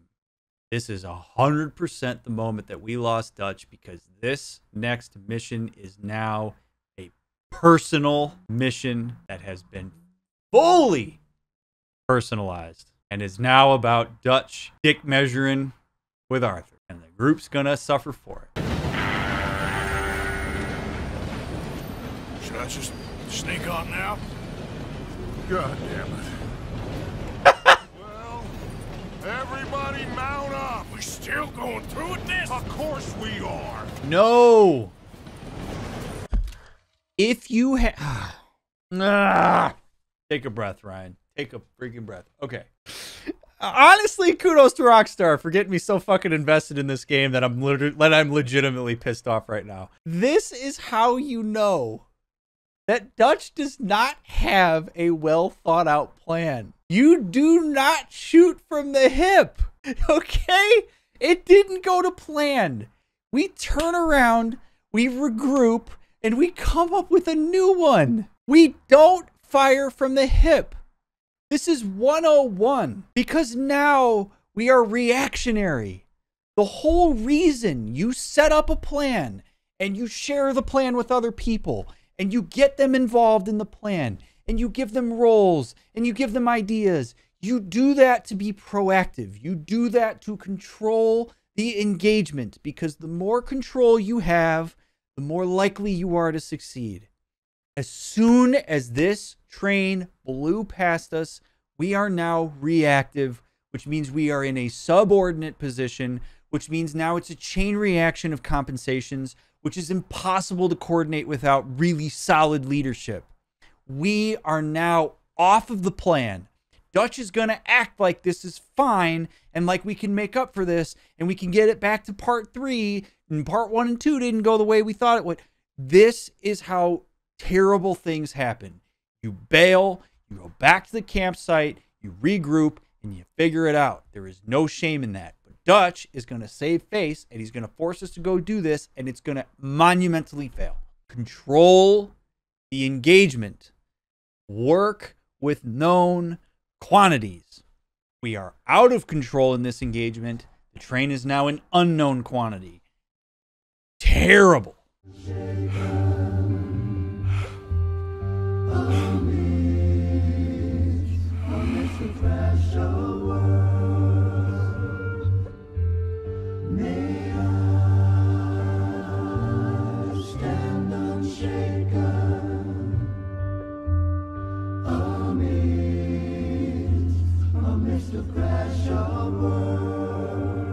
I was having a really awesome conversation with my wife earlier today, actually. And for anybody who's watching the VOD who doesn't know this, my wife is also a therapist. And every once in a while, my wife and I will get onto conversations about just really deep conceptual stuff that we see all the time as therapists, because we work with people for a living. And it's something that matters to us. We somehow got on the conversation of what it's like to be around not just clients, but just people in general who believe that they are slave to their narrative. People who see the world, themselves, their behaviors, their thoughts as things that happen to them. Things like, I can't do this.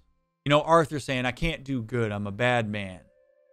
That people hold on to these narratives so deeply that they don't look at themselves as having autonomy amidst that, as having power to do something different. That at any given moment in time, Arthur could do a loving act, like the sister says at the train station. You do not have to be slave to a self-defeating narrative about yourself. You do not have to act in a way that's in accordance with something that got pushed inside of you by people that were around you. Any moment in time, you can choose an alternative path. Dutch continually chose to make poor decisions. Arthur, toward the end of the game, started to value his ability to make choices. And we see that as the gamer. We see that. We get to start making choices. We get to start flexing some of that autonomy for Arthur. At any point, you can choose to do something different. At any point, I could choose to go for the money. I could choose to go for John Marston. That's my choice to make. I do not have to serve my own internal narrative that I have reinforced over time. I don't have to do things to reinforce that I'm a bad person if I'm Arthur Morgan. Becoming something else, creating change for yourself, redeeming yourself, if that's how you want to put it, takes intention, it takes effort, it takes work, it takes discipline, it takes recognition that you have more power and control in your life than you realize, and doing something with it. Arthur did. And I think as a result of that, Arthur died on that hill, at the very least knowing that he was making that effort when he died. Dutch, when he turns and walks away, is the absolute antithesis to that. That's a man who turns away and walks away and is slave to his narrative. A man who's not willing to challenge the fact that maybe he could do differently. Where's Jack?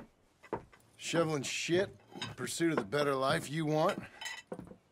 Same as I've been. Won't do him no harm. I get to put my couples therapist hat on for this. Again, this is where the judgment is going to cause problems if John doesn't work his way through this. Because when he says to Abigail there, shoveling shit like I am for the life that you want, he is deferring his own accountability to her, saying that it's her fault that he's making these decisions, which is total bullshit. You can't cherry pick this. You can't take all the bad aspects of what it is that you're doing or that you don't like and then defer the accountability over to Abigail and say, well, you know, I'm doing this because this is the life you want and I'm trapped in this. No, you're not, John. In fact, you don't have to stick with Abigail and Jack. You could have gone elsewhere. It would have not been a great thing to do, but you do not get to make decisions to hang around your family and to provide for your family and to do it the right way and then hold it over your wife's head and say that it's because of her that you're doing stuff you don't like. She ain't holding a gun to John's head telling him he has to do it. This kind of stuff like happens way, way, way, way too often. Giving people power like in a backhanded way. This is what you wanted. I'm in a shitty mood because I'm doing this because this is what you wanted. It's your fault. No, it ain't, John.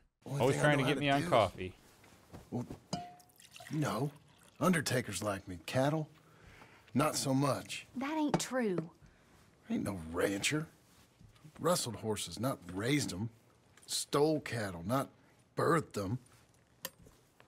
I was reading the newspaper. I was reading about a...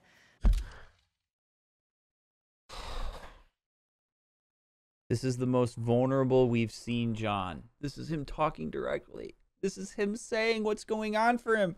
He's struggling. He's struggling with identity.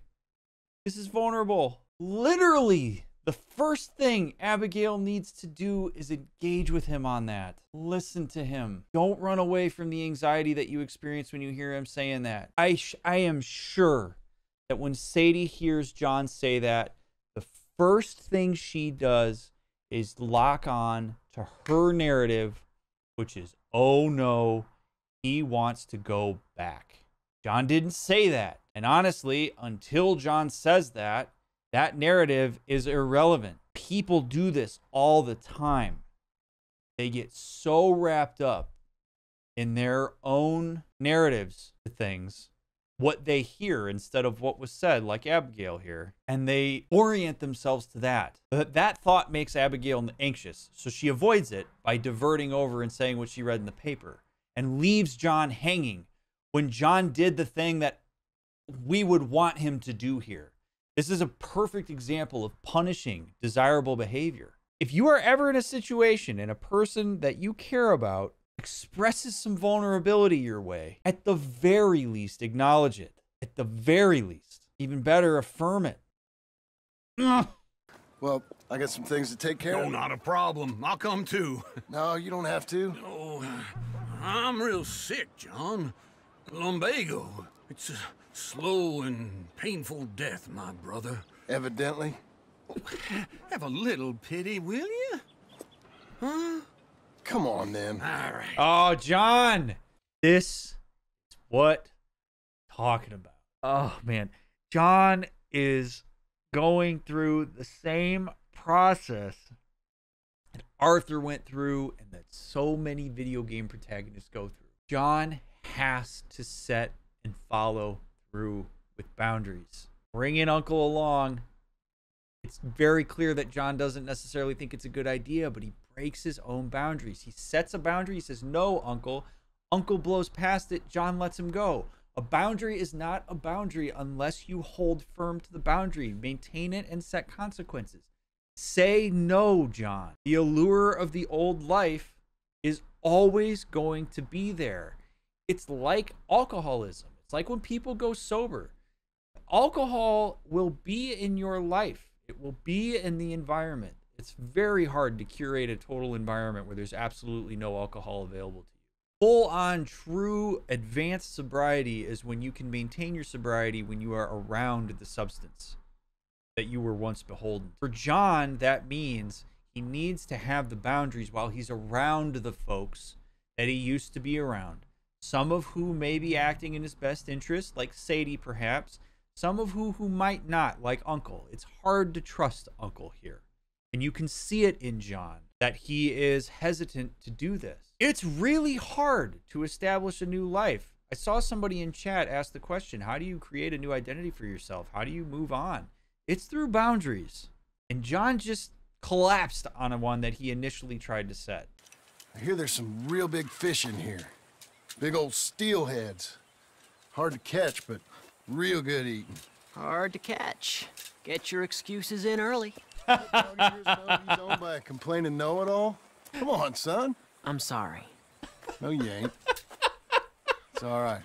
Come on, let's fish. When you are the parent of a very intelligent child, you are presented with a choice. Do you appreciate that for what it is? Do you cultivate it? Do you reinforce it? Do you play with it? Or do you frame it in a way where you're threatened by it? Many parents inadvertently go in the direction of threatened because they believe that their role is to always know better than their children. Parents who are threatened by the intelligence of their children will often put down their children. They will exert force in ways that is not really conducive to forming a meaningful relationship with them. John already has some part of his self-image that he's not a very smart man. Jack is going to heighten that sense for him. John needs to make sure that he doesn't make his insecurities Jack's problem. That little interaction with him there where he gets kind of mean, calls him a complaining know-it-all. It's more about John than it is about Jack. And if you're a parent, you got to pay attention to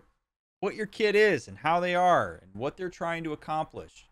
Too many parents take what their children say and do personally. Don't make it about you. Make it about them. You'll have a lot more meaningful relationship as a result.